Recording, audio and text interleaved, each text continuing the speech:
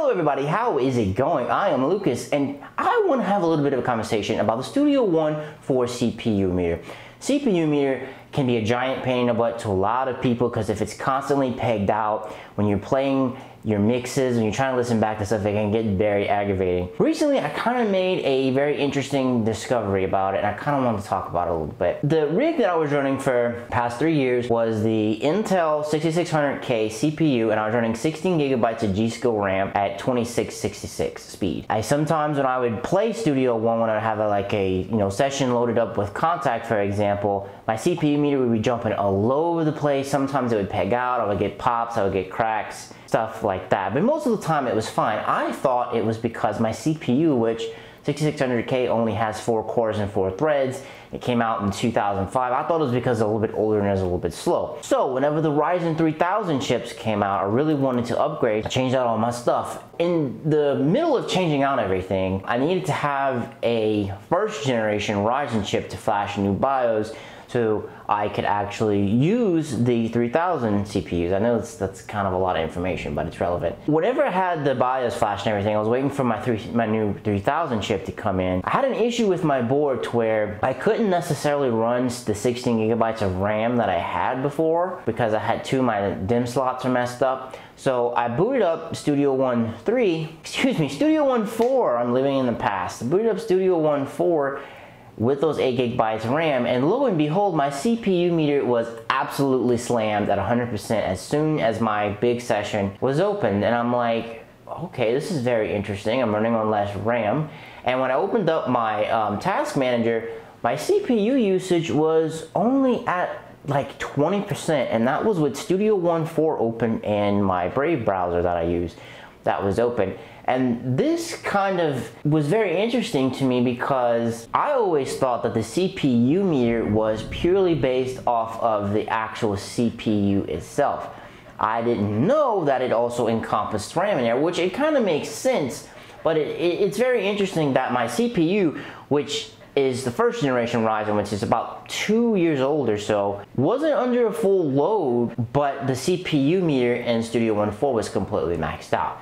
So I returned that bad board, I got my new board in, I put the new RAM that I bought, it's 16 gigabytes of RAM, but this RAM is running at 3200 as opposed to the 266 on my old Intel system. So long story short, got a new board, updated the BIOS again, I'm running the new RAM in dual channel mode with the new Ryzen 3700X CPU. That's what I'm currently running right now.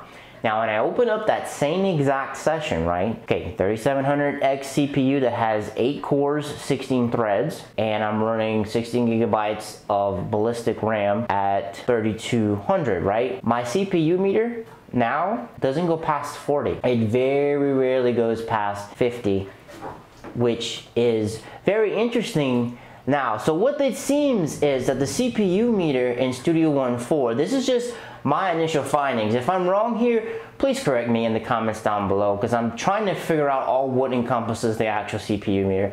It seems that the CPU meter is a combination of obviously the RAM that you have running and your actual CPU of your computer itself. So the CPU meter itself isn't indicative of the actual CPU you have in your computer, and it isn't indicative of how much load is under that CPU. What it seems to be is the CPU meter is the actual DSP CPU engine of Studio One 4 itself and how well it's handling things with the resources it has as its disposal. When I was running 32-bit Studio One 3 back in the day, I noticed that when you're running a 32-bit program, it doesn't have access to a lot of RAM. It caps out at about 8 gigabytes or so, I believe. Studio One 3 was absolutely pegged, so I switched and I installed the 64-bit of it, and it was a lot better because I had more access to RAM.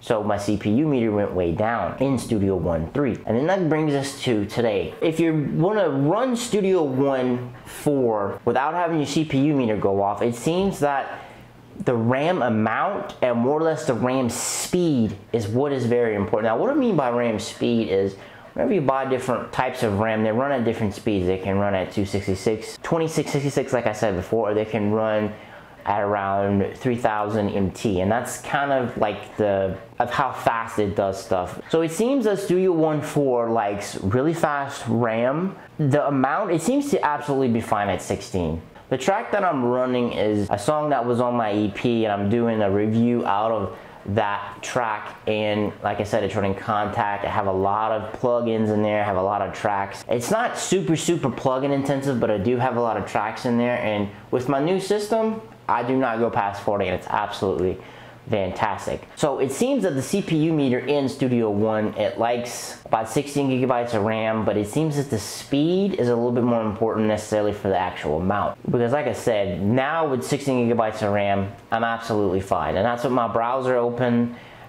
and Studio One 4 open, and I can even open like my video editor if I'm doing that, and it's fine. The CPU meter in Studio One 4 doesn't freak out, and I can actually play things, and it's actually fine.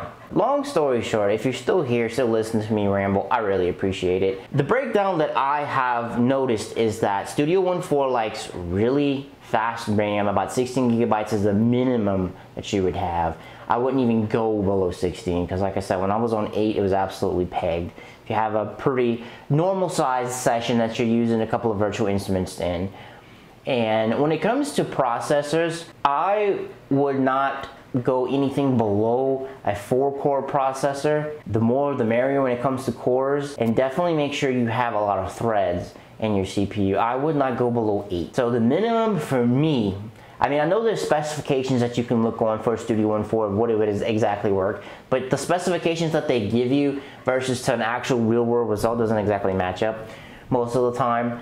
I would definitely go with something with 4 cores and 8 threads minimum. If you can get an 8-core processor, definitely get that, because like I said, my 3700X has 8 cores and 16 threads. Even if you were to get for example, a Ryzen 3600 CPU, which it's in the same family as the one I have, it's just 2 processors down, I have a feeling that would run absolutely fine too with Studio One. And if you want to look for something like Intel wise, probably I would go with an i7, I think it's the 8600 is the one that's 2 generations after the 6600 that I ran, the 6600K. I wouldn't even stay on the i5. I would just make the jump to the i7, because I believe the i7 gives you a little bit more performance, and they give you a little bit more threads. Or even the 7700K, that is where I would absolutely draw the line when it comes to if you're getting a new processor, for example. Now, if you're running on older stuff and you are running into those CPU issues,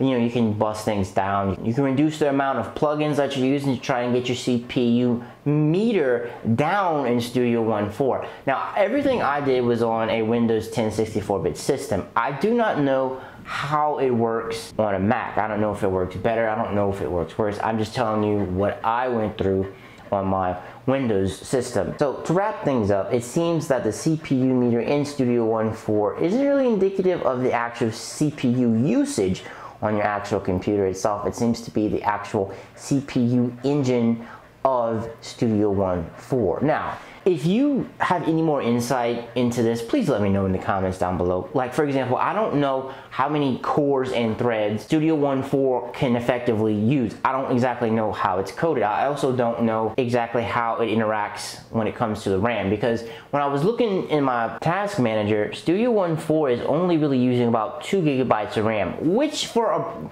program like that, that's not really a lot. I mean, Chrome eats up way more RAM than that, depending on how many tabs and stuff you have open. It's very funny that when I was running on those 8 gigabytes of RAM, it's as soon as it grabbed those 2 gigabytes, it was effectively pegged out. I guess because it didn't have any more RAM that it could grab, meaning that I had my browser open. And I also don't exactly know what the multi-core type of support is for Studio One 4. I don't exactly know what it utilizes. So if you know that, please let me know in the comments down below. But I am very satisfied with my Ryzen 3700X. It's so nice to finally play a session and finally have that CPU meter nice and tame. So let me know your experiences with the Studio One 4 CPU meter, or if you use another DAW and you've had similar experiences with it. So the whole notion of, oh, you need more CPU power, need to save CPU power when you're using a DAW isn't 100% accurate, like we've been hearing all these years. Yes, you do need to do it, but it seems that the CPU itself isn't getting